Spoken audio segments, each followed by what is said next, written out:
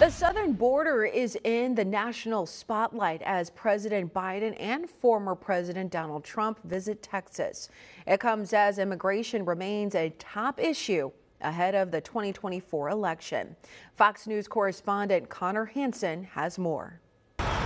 President Biden and Donald Trump making dueling trips to the southern border on Thursday as polls show immigration becoming a top issue for voters ahead of the 2024 election. An exponential growth is definitely cause for concern. Both the president and former president are meeting with local leaders and border agents. Trump is in Eagle Pass, where the Border Patrol apprehended more than 2,000 migrants in recent days. 300 miles away, Biden is visiting the quieter city of Brownsville, where 46 migrants have shown up in the past 5 days. People think, oh, it's just mayhem, right? It's mayhem, and it's really not, at least not Brownsville. The White House says the president will be renewing his calls for congressional Republicans to pass more border funding. Republicans rejected it. Why did they do that? They did that at the behest of the former president, Donald Trump, who asked them to not take it up. But Trump and other Republicans blame Biden for the crisis, arguing open border policies allowed millions of illegal migrants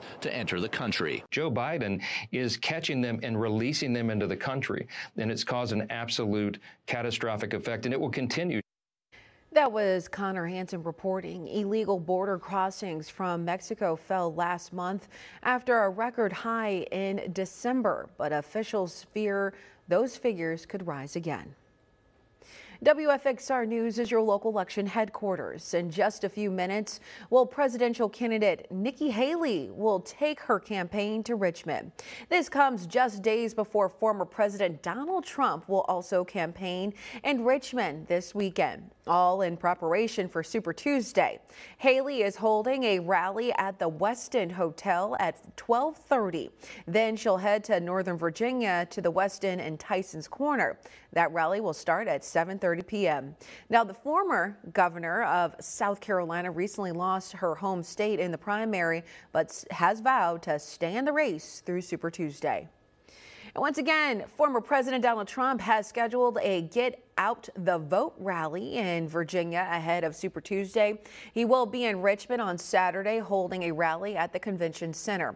Now, doors are open at 3 and the event will start at 6. If you do want to register for some tickets, just head to his website.